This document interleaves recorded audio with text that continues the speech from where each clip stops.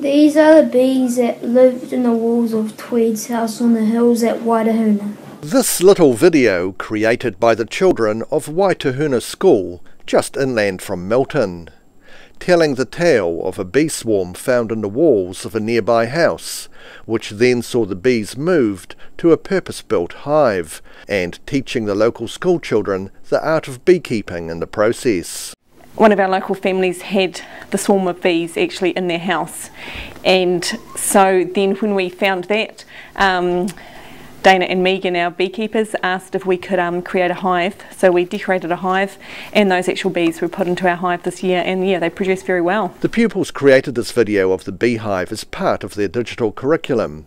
It tells of how the wild swarm was domesticated, and pupil Beth Homer says they made little drawings of the characters to move along step by step for the animated movie. We put like the magnets on the characters, and then we put them on, and then we, on the stop motion thing, we press the photo, then we move them every time.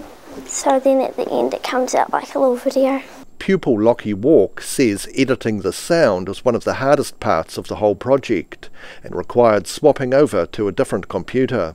The audio was quite challenging. Was the first time we did it on the computer, it came out and the end part it didn't stop, and it's told me saying it didn't work. Then we changed it onto the iPad and it worked quite well. The son of the beekeepers who removed the wild bees from the house says they've collected many jars worth of honey. We're putting labels on them and selling them.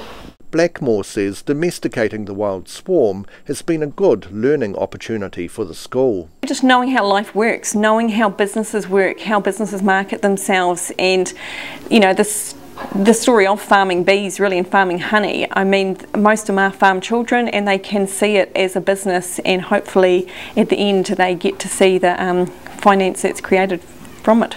The school now has almost 200 jars of honey, which are for sale as a fundraiser for the school. In Waitahuna, the South Today. Waitahuna honey. Waitahuna honey's the best.